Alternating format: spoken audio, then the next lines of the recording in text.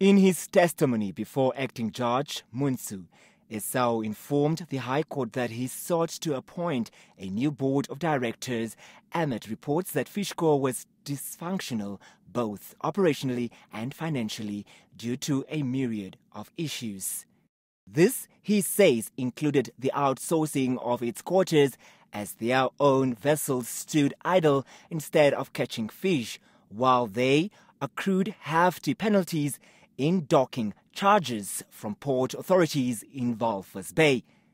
The employees and the Lüderitz Town Council pleaded with him to intervene, he informed Judge Munsu, as they did not earn their full perks, while $900,000 stood in arrears in rates and taxes.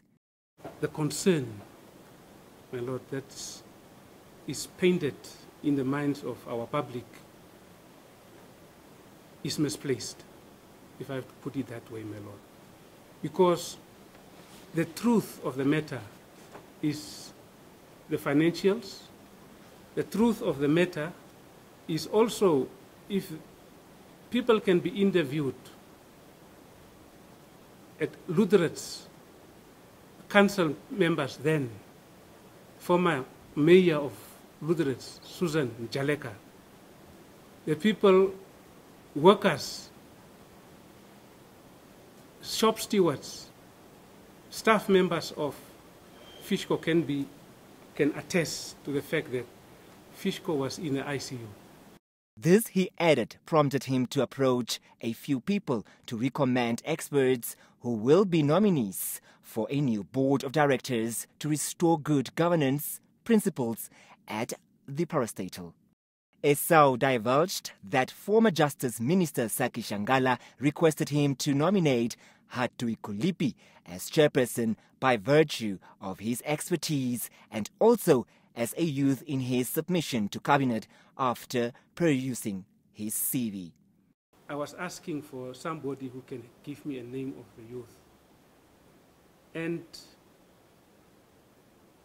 Saki Shangala, in fact, gave me a name of James Hatuikulipi. James' name never came from me. It came from Saki. It came from Saki, and I said, fine, we will have to do a vetting on these names. And we did a vetting, my Lord. The PS did vettings on the names before we took it to cabinet. We're looking at the profiles of each one of the names. Esau denies appointing Hatuikulipi as part of a criminal syndicate to solicit bribes to facilitate the award of quarters to Sam Harry, saying claims of nepotism are devoid of any truth. He denies gaining a single cent, stressing he in fact sought to appoint a different person in his role or instruct the new board of directors to elect its own chairperson before his then permanent secretary insisted that he must appoint anyone as required by law.